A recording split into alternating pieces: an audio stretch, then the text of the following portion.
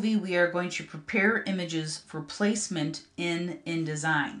So I have downloaded 2 images that are 2 different sizes from doing a Google image search for ice cream. So here's my first one and here's my second one. Let's take a look at my first one. I'm going to go up to Image, Image Size. And in this dialog box, on the top, you're going to see it shows you what the size is in pixels, okay? And then if you come down here, document size, this is really where we want to be concerned about. So in this area here, I can see that the resolution is 72 ppi, okay? And we know that for our documents in InDesign, we want to have at least minimum of 200 to 300 ppi. Ideally, 300 ppi is the measurement that we want to aim for. And I noticed that if you bring in an image that has a low resolution, but it has a pretty big size image, it's 21 by 29, this gives us a little bit of room to kind of wiggle, okay, to kind of see if we can move the pixels around so we can have a small enough image at a high enough resolution. So in order to do that, I'm going to deselect resample down here. Resample means that we're either going to add pixels or take away pixels, and we're not going to do any of that. We're just rearranging. So when I deselect this, notice that all 3 of these fields are now locked together. And I'm simply going to put 300 in this field.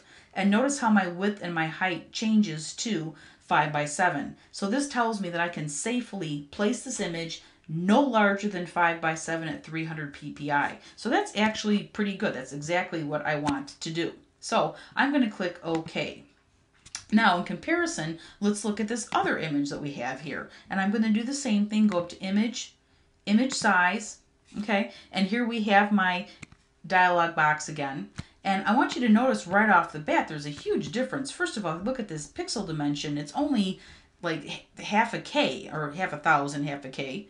Okay, but then document size down here, we come down and we notice that it's 6 by 4 and the resolution 72. So that's pretty darn small. So we're going to start with my, I want to go up to 300 ppi and see what happens.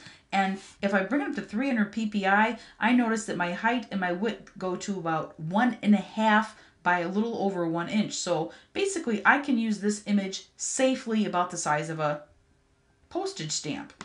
Now, on the low end of my resolution, if I go 200 ppi, even there, it's like 2 by 1. So we're still talking approximately postage stamp, and we don't want to do that. So this is telling me that this image is not any good for me to use. So I'm going to close that one out. I'm not going to save it. And we'll go ahead and save this one properly now. I'm going to go to File, Save As. And I either want to save this document one of 3 ways. Number 1 is a Photoshop document. Okay.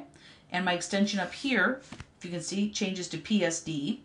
Or I can save it as a Photoshop EPS. Okay. And you'll see that my extension changes up here to EPS. Or third, I want to save it as a TIFF, which is actually the ideal one that you want to save as. So I would save as a TIFF first, EPS, and then Photoshop are about the same. These are formats that do not lose pixel information. JPEGs, GIFs, or PNGs are what they call lossy formats, and you do not want to use those in a print document ever. If you want to save as a TIFF, I'm going to show you this as a good way to say something, because when I click Save, and I'm going to replace one that I already have hanging around, I want you to notice that here, even though it's kind of grayed out, see where it says Save Transparency?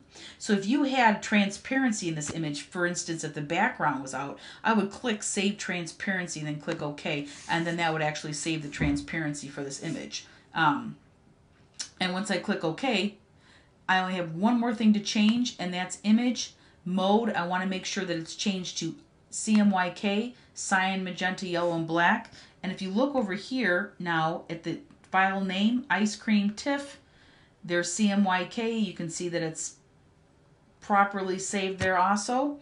And that's all. So you want to make sure that your resolution is correct, that you're saving it correctly, and that you have the correct color mode under image mode selected, which would be CMYK for a print document. And that is that.